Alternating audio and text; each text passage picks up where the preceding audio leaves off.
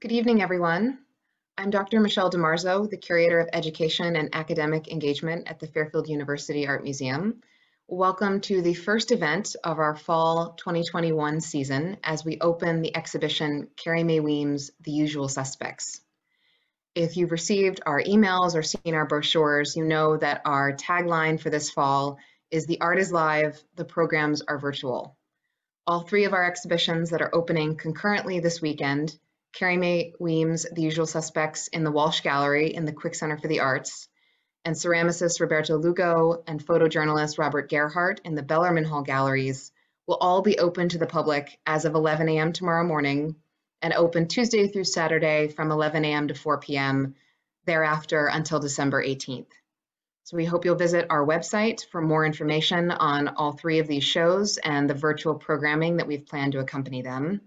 And a little shout out to the folks who are at the Walsh Gallery right now, engaging in a preview that was organized in conjunction with the Alumni of Color Network at Fairfield University. Tonight's opening speaker for Carrie Mae Weems, The Usual Suspects, Dr. Dalila Scruggs, asked that I keep my introduction of her brief so that I might spend more time introducing, in her words, the genius of Carrie Mae Weems. For those less familiar with her work, Carrie Mae Weems is absolutely one of the most powerful voices in American contemporary art. Over the past 4 decades, she's crafted an extraordinary body of work that includes not only photography, the medium in which she began her career and in which she first gained prominence, especially with the Kitchen Table series of 1989 to 1990, but also short films, installation pieces, textile art, and much more. Listing the many museums that have exhibited and collected Carrie Mae Weems' work and the accolades she has received thus far in her career would take me far beyond the few minutes I have to introduce her. So to place a highlight only on a single year of 2013, Weems became the first Black woman artist to receive a solo exhibition at the Guggenheim in what was then a 30-year retrospective of her career. In that same year, she received a MacArthur Fellowship. And since that is colloquially referred to as the MacArthur Genius Grant, our speaker tonight describing Carrie Mae Weems as a genius is applicable in more ways than one. Carrie Mae Weems frequently uses her own body in her work, exploring themes around Black life, family, and womanhood. She has never shied away from putting herself in the image, nor has she shied away from addressing the painful legacy of racism in our nation's history and its lived reality today, as she does in this exhibition, which was first shown at the LSU Museum of Art in 2018. Turning now to the speaker who will help us open this powerful exhibition, we are grateful to be joined tonight by Dr. Dalila Scruggs. She is an art historian and educator currently serving as curator of photographs and prints in the New York Public Library's Schomburg Center for Research in Black Culture. Dr. Scruggs earned a PhD in art history in 2010 from Harvard University, where she focused on African American art. She has held curatorial positions at the Williams College of Art and the Brooklyn Museum. Formerly, she served as the Brooklyn Museum's Education Fellowship Coordinator. Her talk tonight forms part of the Edwin L. Weisl Jr. Lectureships in Art History, funded by the Robert Lehman Foundation. Please join me in extending a virtual welcome to Dr. Dalila Scruggs. Hello. Thank you so much for having me. I'm so pleased to be here, and thank you to Michelle and Carrie so much for guiding me through this entire process. So I have been invited here to discuss the work of MacArthur Genius Award-winning photographer and conceptual artist, Carrie Mae Weems. But over and above that, I come to talk to you about Black people dying. I put this plainly because I do not want the aestheticizing language of art history to redirect our attention from the fundamental trauma of police brutality, which is the subject of The Usual Suspects. When Fairfield first approached me to do this talk about a year ago, I had intended to gradually develop my interpretation of Carrie Mae Weems' The Usual Suspects over the course of the year. But within a few months, I developed a heart condition. It was likely a symptom of long COVID. And fortunately, it seems to have resolved itself after receiving the vaccine, more or less. But I would not doubt that I broke my own heart by reading about the destruction of Black bodies and dwelling with theories of Black subjugation. So I tell you this to make 2 points. First, I'm sharing with you the result of a personal wrestling with the police brutality viral video. It's something that, I guess from Eric Gardner to George Floyd, I've been wrestling with and feeling compelled as an art historian to kind of grapple with its imagery. But I don't come to these ideas on my own, and this lecture isn't a product of my own invention, but instead I rely heavily on the brilliant writing of many scholars, but most especially Charles Ward, who's written extensively about this body of work by Carrie Mae Weems, but also people like Sarah Lewis, Andrea Liss, Christina Sharp, Sherry Smith, and others. And I've also had a really generative conversation with Courtney Taylor, the originating curator of this exhibition. Second, I share my own physical reaction to this material to emphasize that what we are going to see and discuss is traumatic. I was told to gear this presentation to an audience comprised of students, but also possibly the general public. And because of that, I feel it may be necessary to show some images that art historians and scholars of African American studies could summon mentally without representing and reproducing the violence held within the image.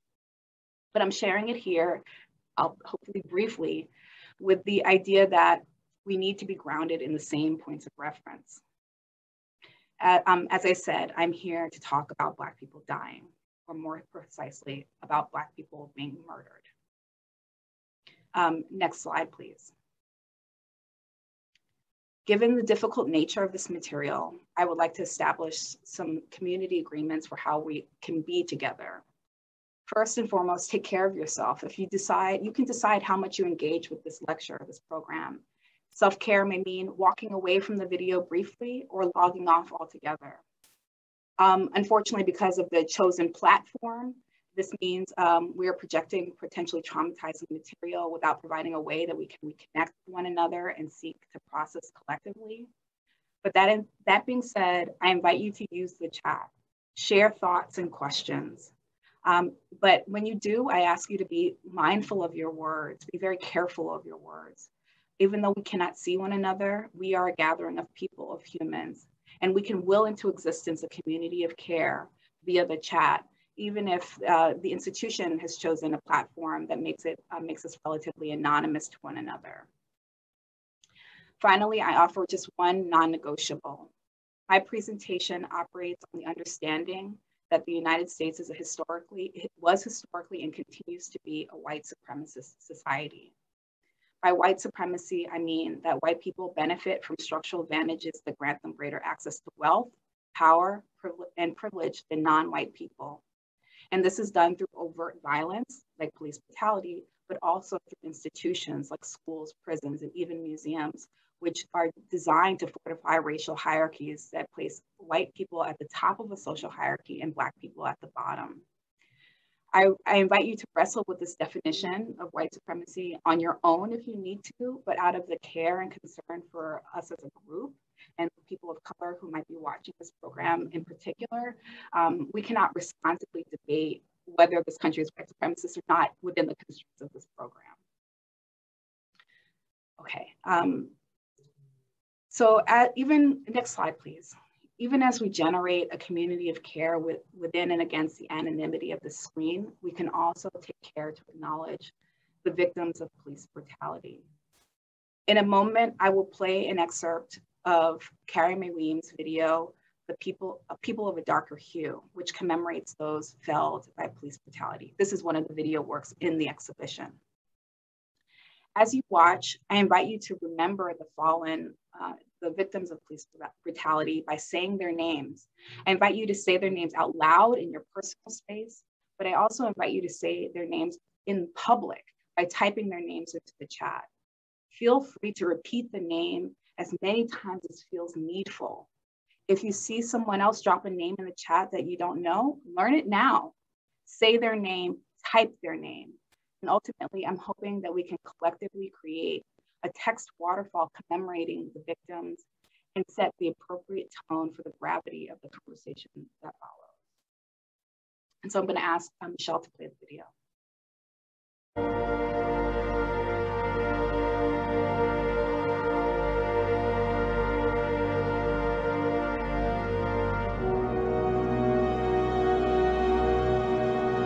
She was a mother, a sister, a daughter, a wife, a mother, a child. The land of Castile. He was a father, a brother, an uncle, a cousin, a son, a child.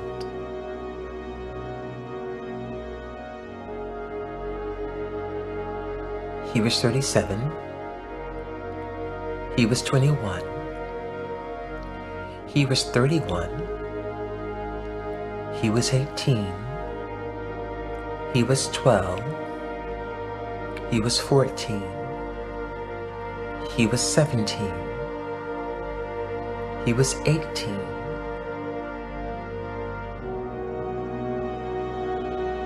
She was 21.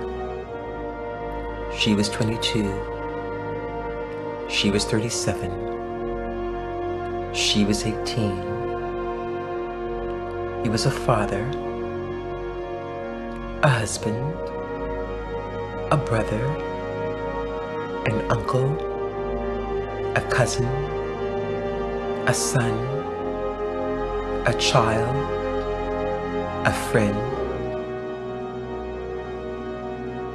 a wife, a mother, a sister, a friend, a child.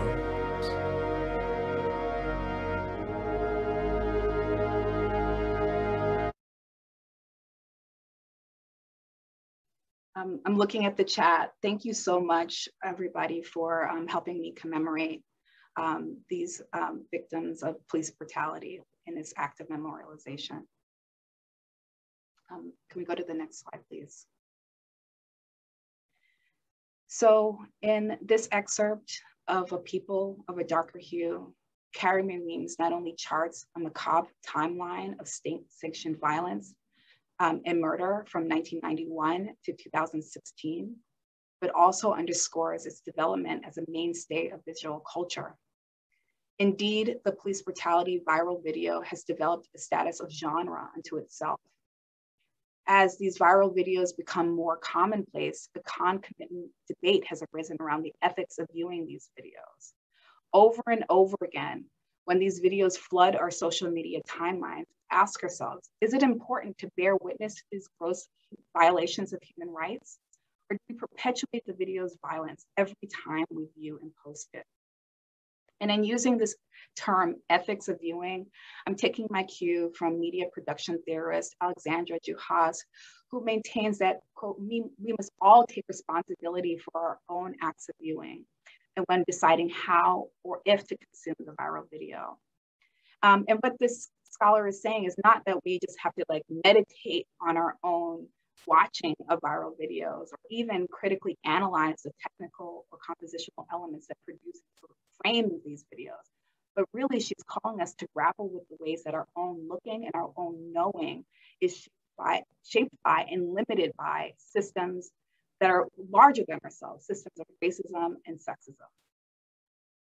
And so further, to view or not to view is an ethical question subtended by a crisis in faith in the video's ability to affect change. So I'm going to pause and do a quick history of photography 101. We tend to think of photography as being a transparent window into reality, that it somehow has, it serves as evidence of truth. And this is largely because of its mechanical nature. There's no intervention of the hand, it's not drawn, but also because of its indexicality, the idea that the action of light bounces off the subject of the photograph and hits a photographic plate, quite literally leaving a physical trace, like a fingerprint of that person, place, or thing on the negative or photographic plate, right? And so it's a direct link with the external world. And we hold that as being evidence, even though obviously scholars have long since deconstructed this idea that there's anything truthful about or unconstructed about the photograph. But even in our popular culture, viral videos almost never result in police convictions. And so they drain our already negligible belief that we still have in that photography holds any evidentiary power that's effective. Further, the numbing virality of these videos haunt our faith that bearing witness to the pain of others will necessarily yield empathy or awaken a sense of shared humanity. So next slide, please. Oh, we're already there. Okay, we can go back. Can you go back one more, please? I'll just leave it here. Sorry about that. I believe that Carrie Mae Weems, The Usual Suspects, engages with the ethics of viewing. And to examine this premise, I will start first by contextualizing the police brutality video within a visual history that precedes it. And then I will briefly outline the ways that looking, or more specifically witnessing, has been a constant theme of Carrie Mae Weems' work. Then finally, I will focus on All the Boys to demonstrate the polysemic ways that Weems encodes the ethics of looking into The Usual Suspects as a body of work. Okay, I'm ready for the scarred back now. Thank you. The police brutality video emerges out of a long history of photographic images depicting the torture of Black people that circulated in the public sphere to evidence the violated humanity of Black people and highlights the spectacular violence enacted to enforce white supremacist racial hierarchies. So for example, what I'm showing on screen is the carte de visite that captures an enslaved man known as Gordon, who sought refuge behind Union lines in the Civil War. Composed to show the catastrophic scarring on Gordon's back, resulting from whipping by his former overseer, this photograph became one of the most iconic representations attesting to slavery's brutality at a time when Black humanity was a legal oxymoron. And by oxymoron, I mean the law described enslaved people as chattel property, and yet here, antebellum audiences were confronted with enslaved people as quite literally flesh and blood. This photograph experienced the 19th century corollary to virality when it was reproduced in Harper's Weekly, a newspaper, which had a print run of over 100,000. Despite abolitionist faith in photography's evidentiary power to sway public opinion against the ills of slavery, theorist Bea Hartman has identified what she described as, quote, precariousness of empathy and the uncertain line between witness and spectator in abolitionist texts. Hartman explains that even abolitionist propaganda, ostensibly motivated by a desire to improve the humanity of Black people, ultimately reified the objectification of the enslaved. So either by sort of numbing the white reader to the reader's response to the spectacle of torture, or narcissistically prioritizing the white reader's vicarious experience over the actual lived reality of the Black victim of torture. Sorry, stay there for a second. This instrumentalization of photographs of white supremacist torture and the resulting Black death continued into the 20th century in the form of lynching photography. By lynching, I mean the extrajudicial torture of Black people by white mobs. While the organizers of lynchings described them as a means of law enforcement, lynching was in fact a tool of racial control intended to terrorize Black populations into submission. According to the Equal Justice Initiative, there were over 4,000 lynchings of Black people in the South alone between 1877 and 1950. So I'm going to issue a trigger warning here because I will briefly show you some examples of lynching photography. I was really ambivalent about showing them, and I'm not sure that this is the right thing to do, but again, I wanted to make sure that we're all on the same page about what we were talking about. But I should say that the very fact that this lecture is broadcast via YouTube rather than a more intimate setting of a Zoom means that we are amplifying the violence of these images. Okay, we're going to show it very briefly.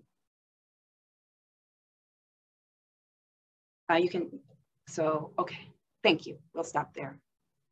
So let me offer just a tiny bit of predictive covering for the moment and talk about these photographs.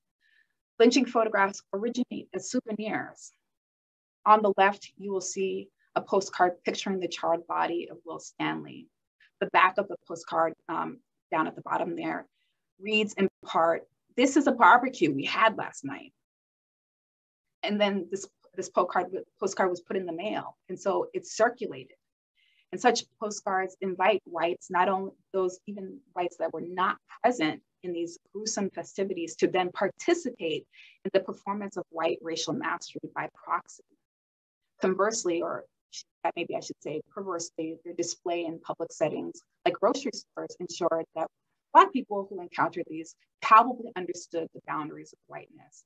Postcards served then to intimidate Black people by advertising the punishment for attempting to step outside of their place in the racial hierarchy.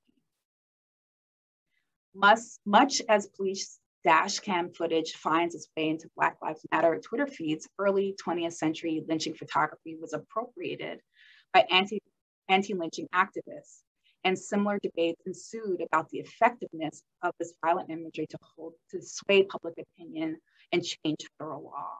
So on the right of the screen, I'm showing you an illustration from the NAACP's publication, Crisis Magazine, where they use a lynching photograph, but radically reconceive its anchoring caption to highlight lynching as an act of racial torture.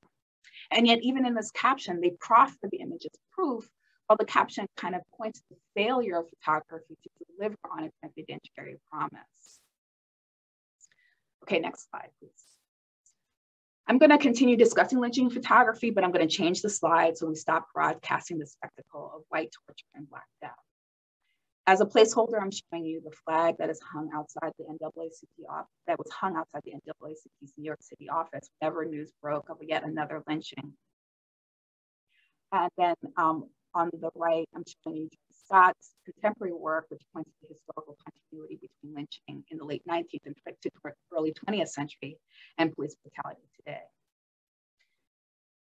In her chapter on lynching photography, Lee Rayford examines the rhetoric in the NAACP's Crisis Magazine and identifies a deep ambivalence about whether the putative facts presented by lynching photography could in fact lead to legislative change.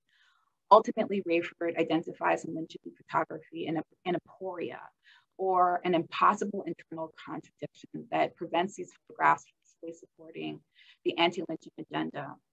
Ironically, the very thing that gives photography its sense of veracity, the way that it indiscriminately captures all the details of the scene, means that we too are presented with photography's indifference to Black death. Moreover, Rayford notes that photography keeps the terror alive, perpetually presenting us as the brutalized corpse. As she beautifully puts it, quote, "The photograph is the wound that will not heal." Tracing this violence into the present, theorist Christina Sharp argues that there is no redemptive value to representing images of Black people's destroyed bodies.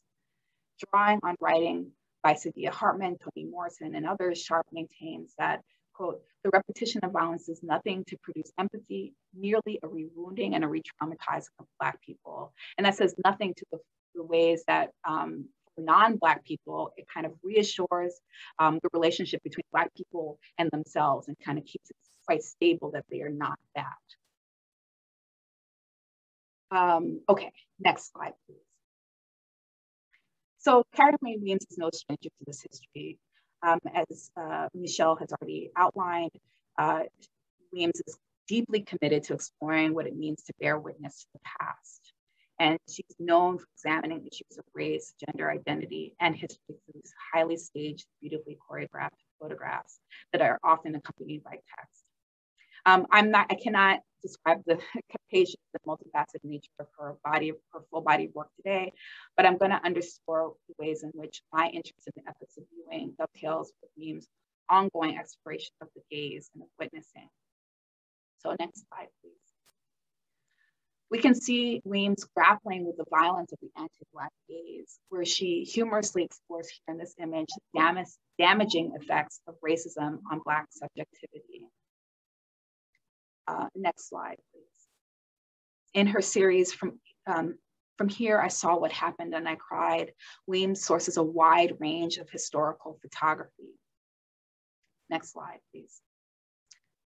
In this panel, she superimposes poetic verse over the appropriated image of Gordon with a scourged back and the text and tones. quote, black and tanned, your whipped wind of change, how low, blowing itself hot, smack into the middle of Ellington's orchestra. Billy heard it too and cried strange through tears, end quote.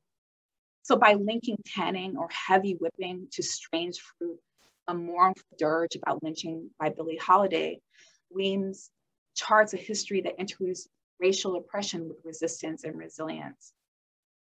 And then the next slide, please. She's also grappling with she also presents herself as a photographer who poses both behind the camera and in front of the camera as subject and photographer. She poses not as herself, but as an alter ego, which first appeared in her renowned Kitchen Table series, a suite of 20 images and 14 text panels. And here Weems takes up directly feminist film critic Laura Mulvey's critique of the male gaze that objectifies women. Weems in turn expands this critique to make space for a fully human Black woman who occupies multiple subject positions as lover, friend, and mother. Next slide. And more recently, she has transported her alter ego into the realm of landscape. In her Louisiana project, she poses on the grounds of slave plantations, using her body as a sublime repoussoir, redirecting our eye into the traumatic history of slavery. Next slide. She has also taken on the issue of police brutality earlier in her career, albeit more obliquely in works like Commemorating, anyone who lives to the age of 21. Right. So next slide. Okay, here we are with the subject at hand. In The Usual Suspects, she addresses state-sanctioned violence of police brutality head on, and in so doing, critically examines the discursive and semiotic morass that animates the production and reception of the viral video footage of police brutality. Rather than simply representing the viral video and hence reproducing its spectacular violence and trauma, she instead refocuses her photographic lens and to turn our attention away from the body and towards the ethics of viewing itself. Given the time constraints, I'm going to focus my analysis on just one work, All the Boys Blocked One. We can go to the next slide. All the Boys Blocked One is a diptych, 2 images set side by side. At left, a hooded figure sits in full frontal pose. The figure's exact contours are out of focus and shrouded in mist, but we can make out that it appears to be male and wearing a hoodie. To the right is a bureaucratic police document. The plaid patterning of the hoodie echoes the horizontal and vertical lines of the document grid. At equal size and placed on equal footing, the 2 images work as a pendant pair. Art historian Wendy Ikemoto reminds us that the etymology of pendant derives from the Latin pendere, to hang. The paired works operate as a pendant, and they do so, to quote Wendy, by virtue of, quote, a fragmented connectivity that at once enacts dispersal and gestures back through formal and thematic correspondence, end quote. So in other words, each panel does not stand alone, but requires a contingent reading across works in dialogue. So I had to ask myself, well, what is the connection between these 2 panels? And if you'd like, you can also put it in your own answer into the chat. What is the correspondence between these 2 panels? But to ask it another way, how do all the boys get hung as the usual suspects?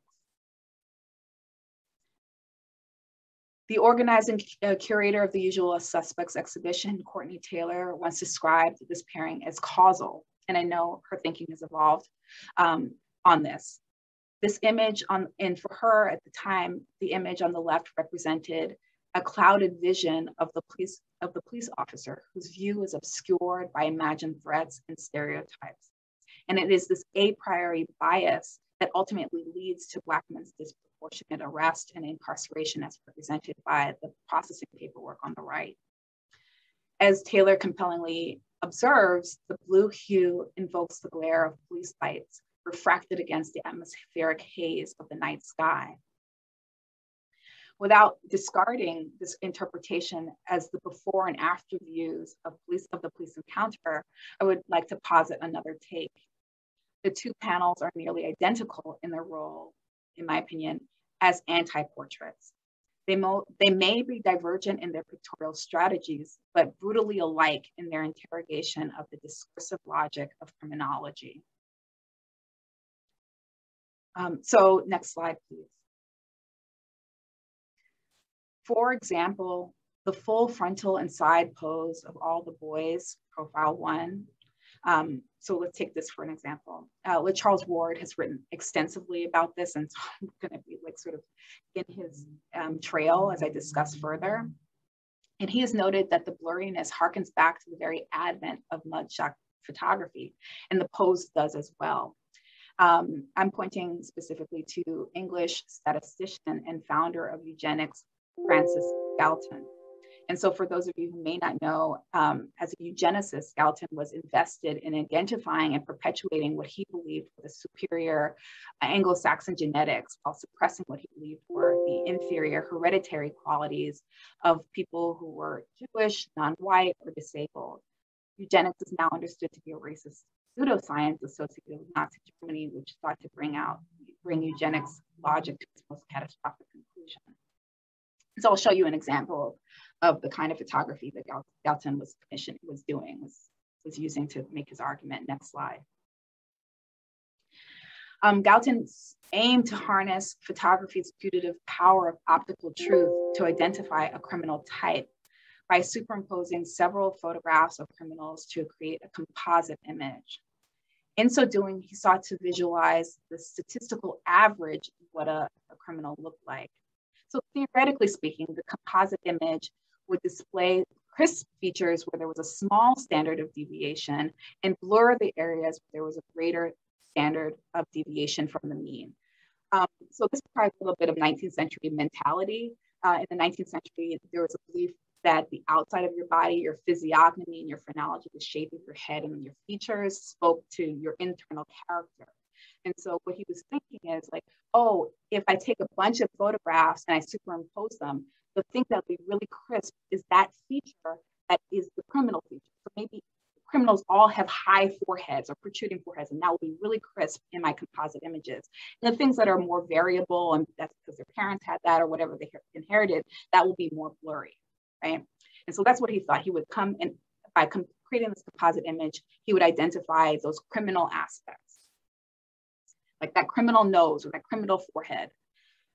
Weems' use of the phrase "the usual suspects" resonates with this historical attempt to identify the average, or at least points to this historical attempt to identify the average or typological criminal. Next slide, please.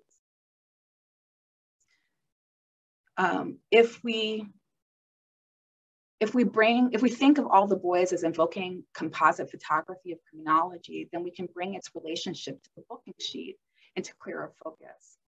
As scholar Alan Sekula has observed in his well-known essay about this, his analysis of criminology's instrumentation of photography, he says, quote, "The camera is integrated into a larger ensemble, a bureaucratic, clerical, statistical system of intelligence." So if we can say that the blurry photograph on the left bears the historical legacy of criminology statistics, the booking sheet also boils human existence down to biometrics of height, weight, eye color, and ethnicity. This process of optical blurring on the one hand and administrative abstraction on the other hand may be interpreted as what Christina Sharp, this brilliant theorist, describes as anagrammatical blackness. And by that, she means the ways that the white supremacist worldview renders Black people as illegible. And so I'm going to quote her at length here. So she writes, "We see again and again how in the United States, girl does not mean girl, but for example, prostitute or felon. And boy doesn't mean boy, but Hulk Hogan or gunman or thug or urban youth. As the meaning of words fall apart, we encounter again and again the difficulty of sticking the signification." Next slide, please. forgive me for the blurriness of this image. It's not a good quality. This accumulation of labels attended with the loss of a stable meaning is emphasized in the imponious work of the exhibition, The Usual Suspects. This work deploys some fundamental conceptual art strategies. Two things in particular. It is organized in a grid and features banal documentation. And these are two characteristics that have been described by our historian Benjamin Bluflow as the aesthetics of administration. And Cherise Smith is the person who has really identified the ways that Carrie Mae Weems has used the aesthetics of administration in her own conceptual art practice.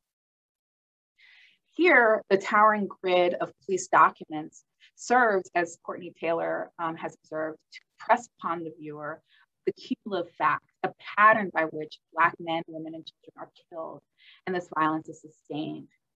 The impassive, bureaucratic appearance of this work offers a visual answer to the rhetorical question posed by Judith Butler in the recent catalog, Grief and Grievance.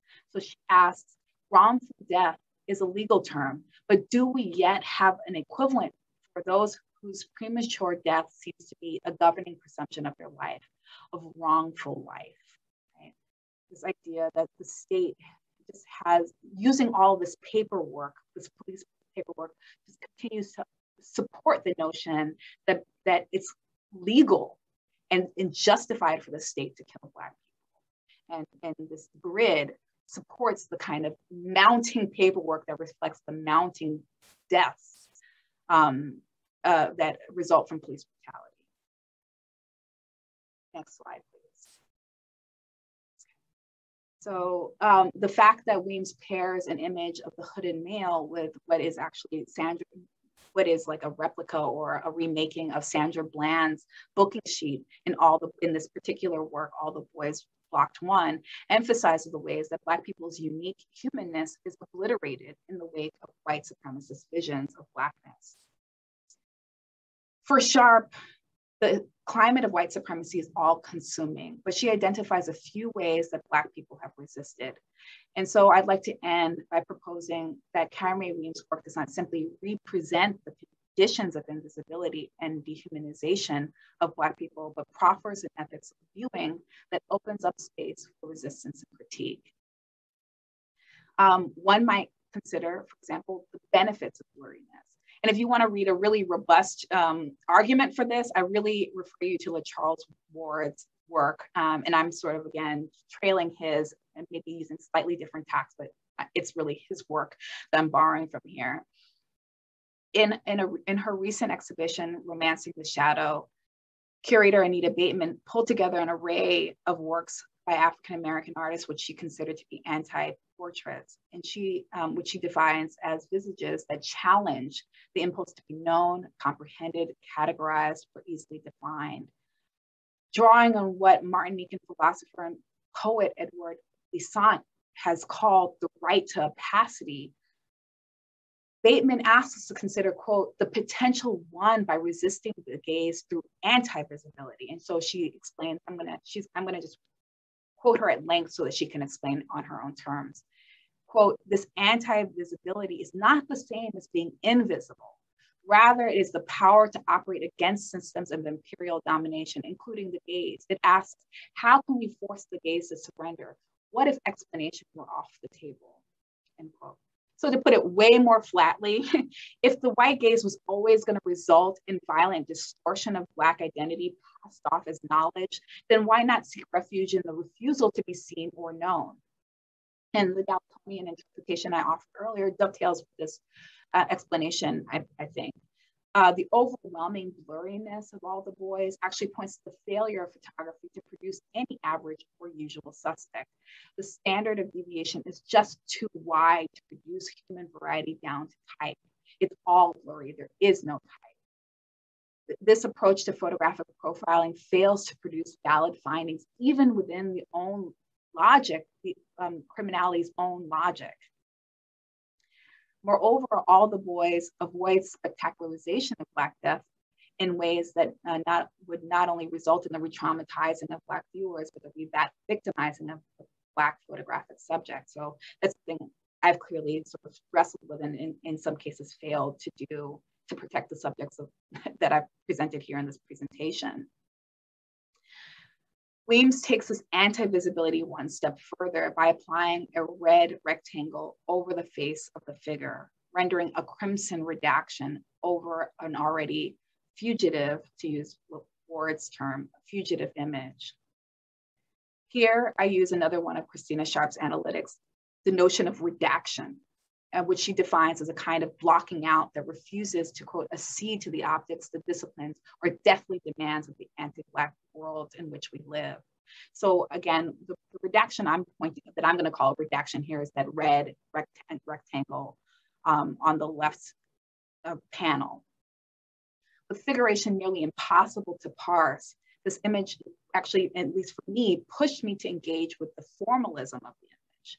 For me, that was the moment when I started regarding it through formalism rather than like going straight to, oh, this is a Black man in a hoodie.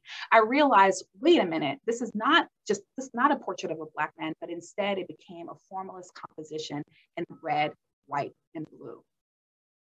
In All the Boys, anti-visibility and redaction forced America to see itself and visualize what Black pessimist philosophers have maintained, that American notions of democracy and progress are predicated on Black death. So to sum up, Weems' use of pictorialist blurring and aesthetics of administration not only speak to the discourses of criminality that shape how Black people are seen and made known within white supremacist logic and the violence of that. In my opinion, the work's greater power is in that it refuses to just be that. She calls us into an ethics of viewing that confronts us instead with the fundamental Americanness and what I've described as this long history of Black death and racial subjugation. Thank you. That's it.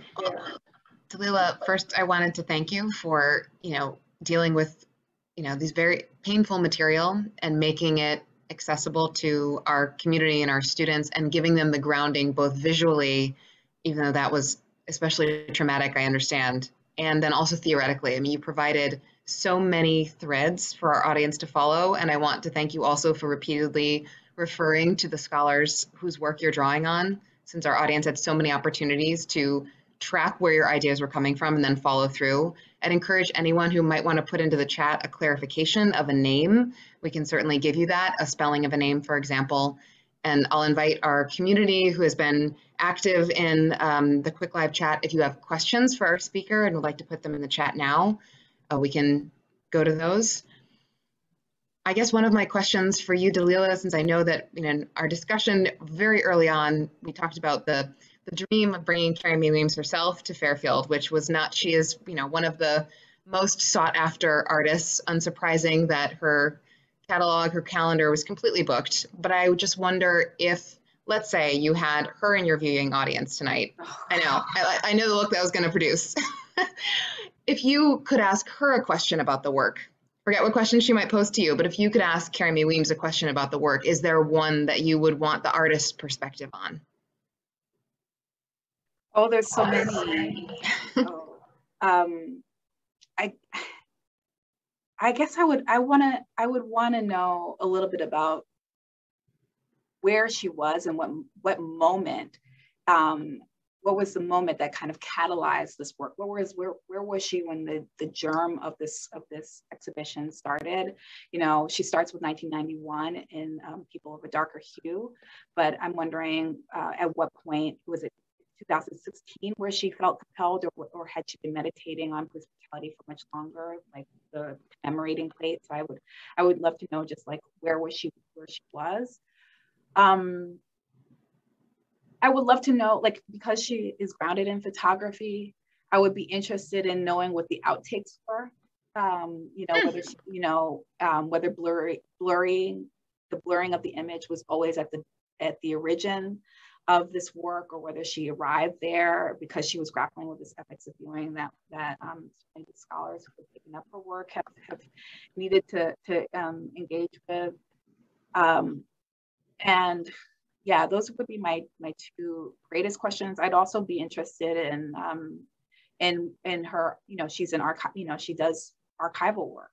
And so I would be interested in what her source material was, not just for the kind of studio photography, which I assume is the source of the panel on the left, but where she's getting and what are her models for the kind of constructed, how she constructs the police documentation.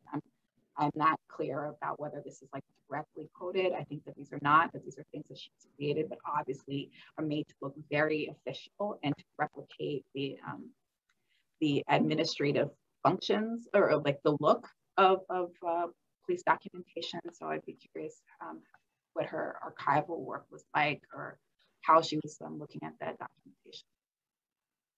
That observation, and I caught that when you said it during the talk, that, oh, this might be a recreation of the police documentation, reminded me yet again of, well, you made the point in the beginning, we fall prey to the belief that photography is reality. So of course, in looking at this originally, I assumed that I'm looking at a photograph, a true representation of Sandra Bland's booking sheet.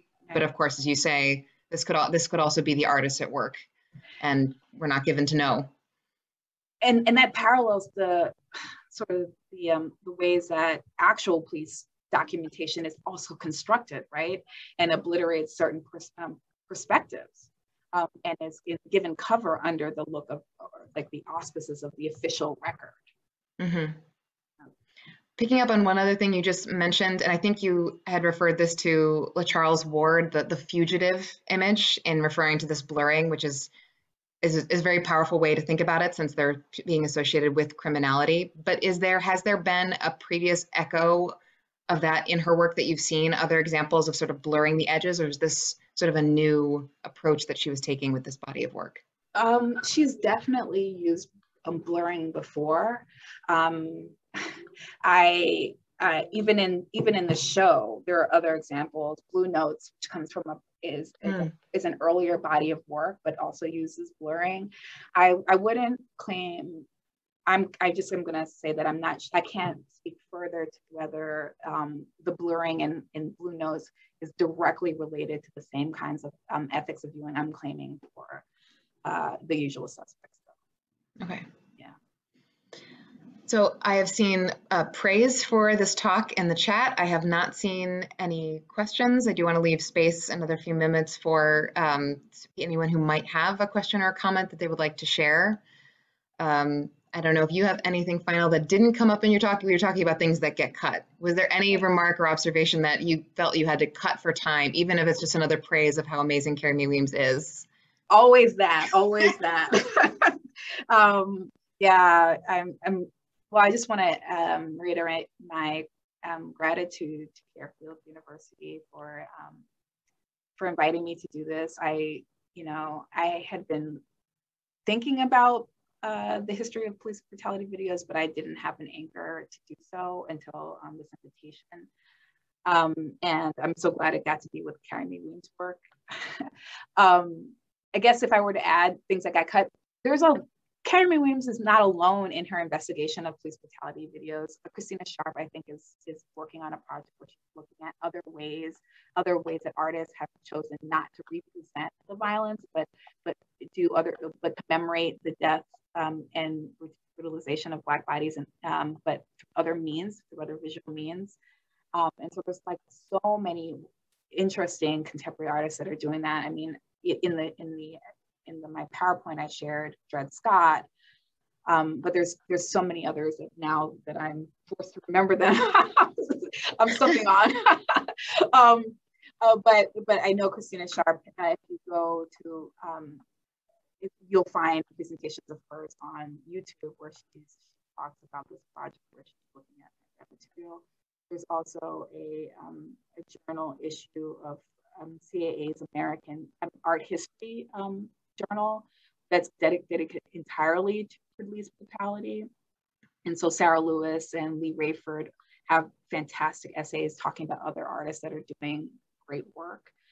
So it's really good to know that contemporary artists are leading the way for all of us to help metabolize and process and become really clear about our ethics around police brutality and its imagery. So even in your cut comments, you're providing more of these threads for us to follow out into art historically and into the scholarly community, which is wonderful. Thank you. Yeah. We have another praise coming through in the chat, but also what question from Gail. She says, can you please explain the idea of anachromation again? Oh, well, I love that turn of phrase, anachromation. That's not what Christina Sharp, but I think that's worth a theorization of its own, like against the distortion of color. But what she said was anagrammatical Blackness. And let me pull up the definition so I'm reading it exactly correctly. But sorry, excuse me. Okay, anagrammatical Blackness. So the ways, basically this kind of abstraction or the ways that the white supremacist worldview renders Black people as illegible, right? And so the quote, where you see this with the justification that police officers use, right? Oh, I didn't see that it was a 12-year-old little boy named Tamir Rice. I thought he was a grown man, right? You can't even, the inability to see Black people for who they are, children or fathers or sons, but instead always sort of distorting them into these other things, and to, prostitute, felon, the way that the police officer who killed Mike Brown, he said that it was like a Hulk Hogan, right? This Hulk Hogan and Mike Brown don't look anything alike.